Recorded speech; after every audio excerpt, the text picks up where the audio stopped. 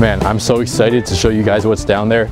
So I'm up here north of San Francisco, where I'm from, in Mendocino, with my buddy Andrew and Daniel. And the plan is to go spearfishing. We're going to be targeting rockfish, scallops, and sea urchin. Abalone season is closed, and it's going to be closed for the entire 2018, so that's off the table. But I've never shot a rockfish before. The water is crystal clear. You can literally see down 10 feet from on top here. So when we're in the water, I know visibility is going to be at least 20 feet, 15 to 20 feet. Make sure, if you try to do this on your own, be safe about it. Don't just go out just because you saw this video. Do some research. A lot of people die freediving every year, so you got to be careful about your safety. That's the number one thing. Anyway, whatever we catch, I'll tell you the regulations then, but that's the plan. Rockfish, scallops, and sea urchin for this trip. It's Thursday now. We'll be here until Saturday, so we got the entire day tomorrow to fish. It's 2 o'clock right now, so we got to get over to the dive shop, and then we can get a couple hours of diving in right now. So that's where we're headed, up to Fort Bragg. All right, in Mendocino, and we're stopping at Subsurface Progression. If you guys ever come up here and you want to go free diving, this is the spot to rent your gear.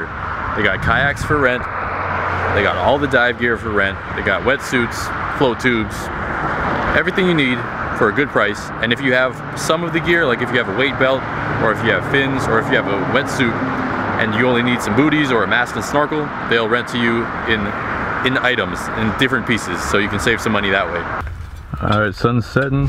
Probably got like another hour and a half of sunlight, so we're just finishing up, getting suited up. I'm gonna go dive a little bit today, kind of just testing the waters today.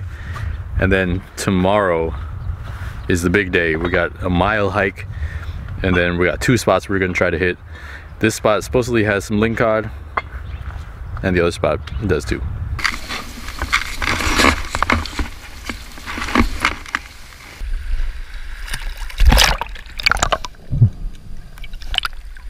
You guys good?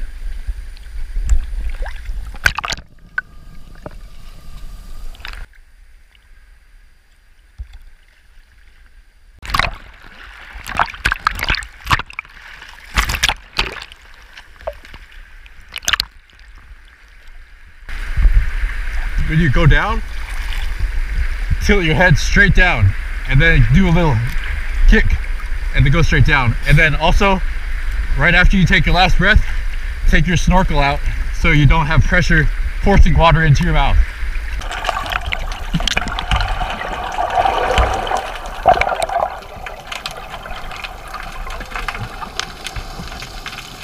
So there's Lingcod that's about to come on screen, but as I was diving, it was really hard for me to judge if it was the legal size of 22 inches. So if there are any experienced spear fishermen out there who have seen the fish from this perspective, please tell me, would you have shot this fish? Does that look like a legal keeper to you? There's another perspective coming up on the next clip. And also later in this video, there's a cabezon that was on top of the rocks that I also didn't shoot because I thought it was close to 15 inches. So please tell me, would you have shot these fish?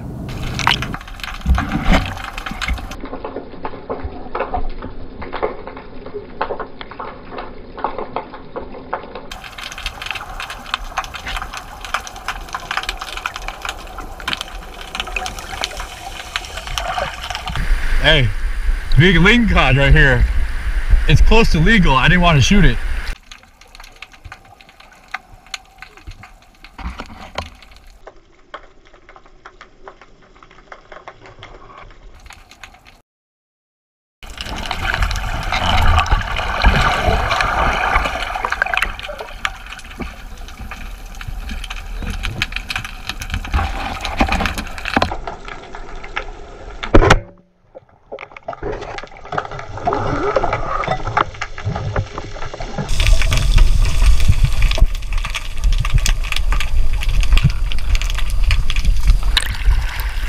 Got one.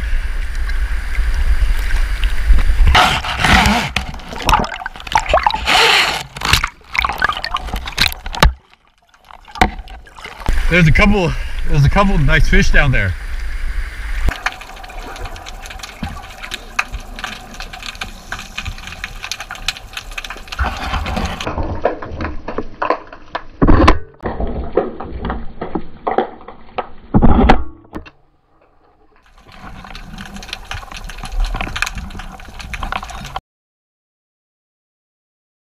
You okay, Daniel? Your mask is hella foggy.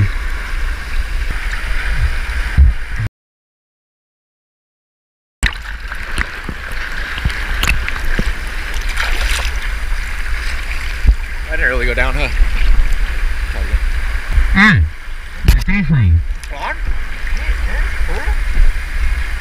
Think you'll find it? I'm trying. Huh? I'm trying.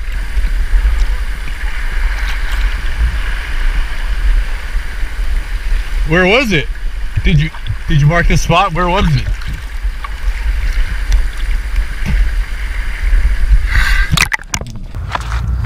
Well, that did not go as planned, really. It was a lot more murky in the front than we thought it was going to be, so we had to go out like 500 yards before it got clear. And this fish that I shot, my first rockfish at least, it's like a lot smaller than it looked underwater. And there was a big lingcod right in front of me, but I didn't want to shoot it because I wasn't for sure it was legal size. They need to be 22 inches, and when you're underwater, everything looks a lot bigger. So we're gonna give it another try tomorrow and see if we can catch something, shoot something big enough to cook. Maybe look inside the crevices and try to find some scallops too. We'll see how that goes tomorrow.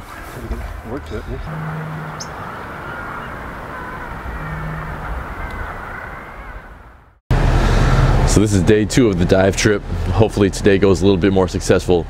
We all just got up, so we're gonna go have a little bit of breakfast right now and then suit up with our cold wetsuits, shiver ourselves into the water and warm up, and hopefully catch one of these, a lingcod, some rockfish, hopefully pry off some scallops. Yesterday Daniel lost his GoPro, so we're gonna dive one spot today, and when low tide comes we might go to the other spot where he lost it and try to dive down and get it. But if we don't find it, maybe you guys can head over to Daniel's channel and give him your condolences for the GoPro.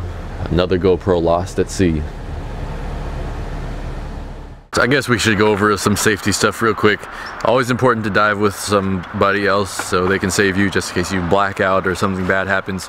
Also for me, my 6-7 times diving so far, what I can say is the most important thing for me to have a good, productive, successful day diving is to be weighted right. So I've got 18 pounds of weight. I weigh 157 pounds, and 18 pounds is just right for me. I stay buoyant when I go down, when I'm in the water, and I dive down, and it's not too difficult to get down to where I need to. Andrew is wearing 18 pounds yesterday. He wore that yesterday, but it was a little too, it wasn't enough weight. So today he's gonna add 2 pounds to see how that goes. Daniel also had 18 pounds. He's gonna add 1 pound, see how that goes. So that, being weighted right and being able to clear your ears so you don't have a ruptured eardrum when you go down, that's probably the second most important thing, because only when you get down 6 feet you'll start to feel pressure in your ears, and you have to clear your ears constantly every second or 2 seconds as you go deeper and deeper. And how you do that, you just hold your nose and blow out till your ears pop. So I feel like those are the 2 most important things once you get comfortable in all the safety aspects of diving. If you get those under control, then you'll have a very successful day.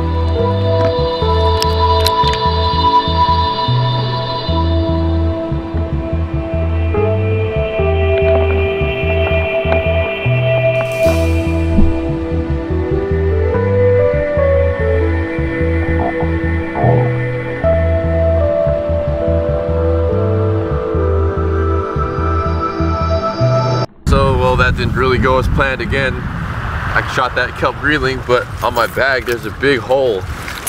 So whatever I shot fell out. I saw that cab and I didn't know if it was a legal size or not, so I didn't want to shoot it. Gonna try the searching. Alright, break it in half.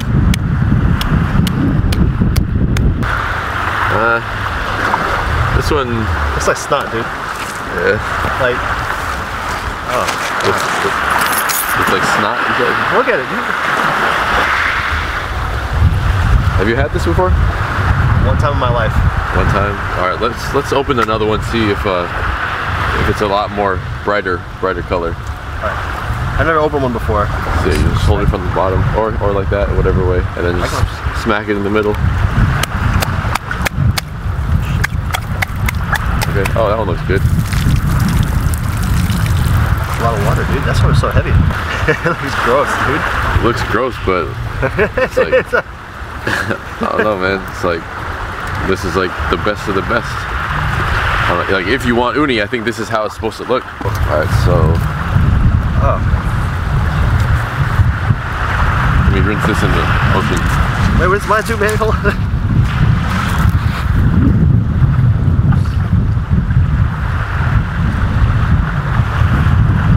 So this is the uni right there. Andrew's had this one time in his life, so here, take a little piece or whatever. Take a little bit, take a little bit.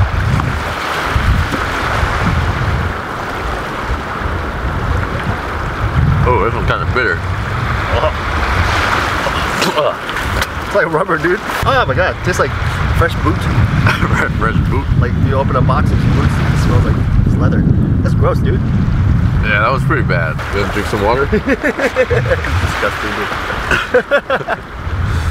Well, this one is like, I don't know, they say the bright, more yellow, golden ones are better, and they're really sweet. This one's really, really bitter. Disgusting. What's this white stuff, dude? I don't know, in my experience, these redder, pinker ones, they have a lot better roe. So you down to try one more? Down.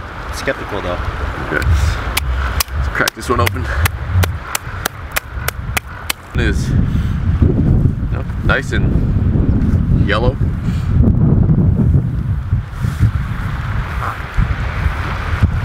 So if you haven't seen the other sea urchin catch and cook video that I did before, that's its teeth right here on the bottom. It's full of water, and in each sea urchin there's 5 of these, the edible portion. Cheers.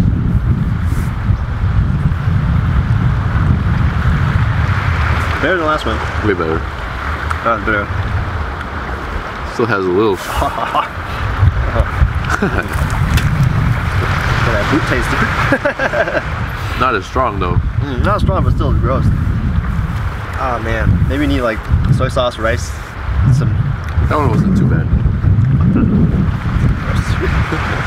Yeah. So, you want to try one more? Uni? Yeah. No. All right. No.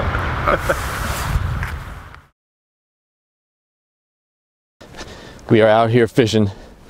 No luck at diving, so got to resort to this little bit of fishing. Got the rod here. Going to do some swim baits. We are actually at the spot that we dove yesterday, where I saw that lingcod and where Daniel lost his GoPro. So that spot is within casting distance. So we know there's a couple black rockfish there. There's a couple kelp greenling right down that hole. So Daniel and Andrew are tossing out some bait, high-low rigs with some shrimp, and I'm going to be throwing some swim baits. So, oh, it doesn't look too bad out here. Check that out. That's where those fish were. So let's get rigged up and do this fishing thing. But I've been on some cliffs like this that look safe like this, and they just cut out underneath. Oh shit. Yeah.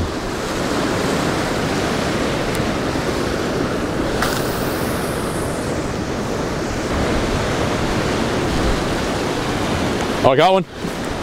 Got one. A lingcod, baby. Let's go. Yeah.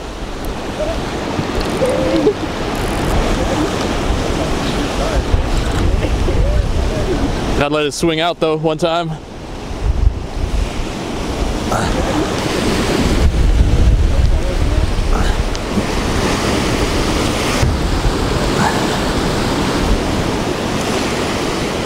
Ah, dude, it's rubbing on the rocks too.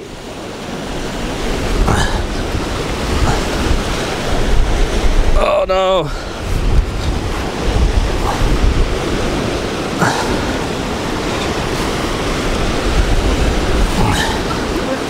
Hell yeah.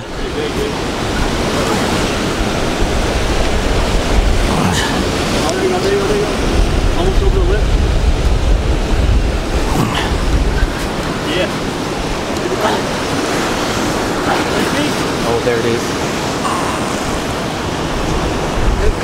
There it is. Yeah. There it is. Let's go, baby. That's a keeper ling. About to fall off the thing.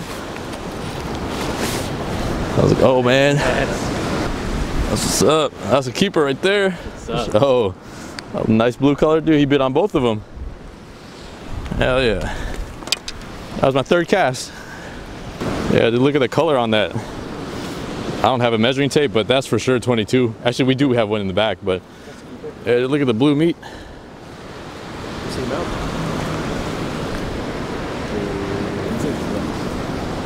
Dude, that was the third cast. We're about to get some more. Yeah, we are. Yeah, we are. Yeah, we are. Hell yeah. Pulling them up over the rocks too. Got to make sure that the line doesn't get too. I mean, the line's gonna be tight, of course, if you're pulling them over the rocks, so you don't want it to rub. If you can, just swing it out a little bit, reel it in a little bit, comes back, swing it out a little bit, reel it in a little bit. So, one Lingcod, man, do better pole fishing than spear fishing. So I went pretty light for rock fishing like this. I only used 20-pound tests, 1 ounce weight, so I could bounce it along the bottom. And I just tied pretty much a high-low rig with a size 2/0 hook. That's what I got this black Kitech on, and then a size 2 hook with this white swimming minnow. And it bit on the black Kitech. It's really nice to fish on the cliffs like this because you can cast out really far and then bounce it up and down. And then if any fish see you on that entire retrieve, they'll follow it, and then you have that entire chance for the fish to commit to biting.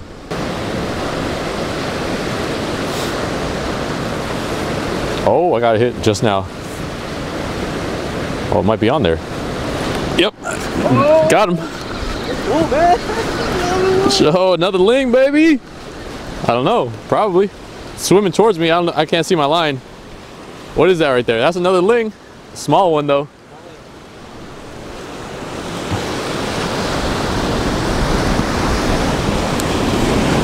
Oh, Andrew, oh.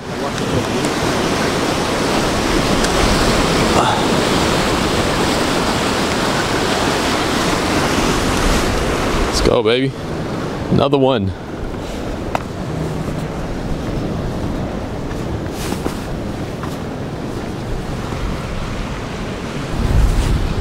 Caught another one on that black Kitech. Gotta love these Kitechs. And the hook ratio is so good because there's an open hook. It's not like a weedless thing. Look how I hooked him too. Right on the edge of the lip, bringing him up the cliff like that. He's a little short, so we're gonna throw this one back.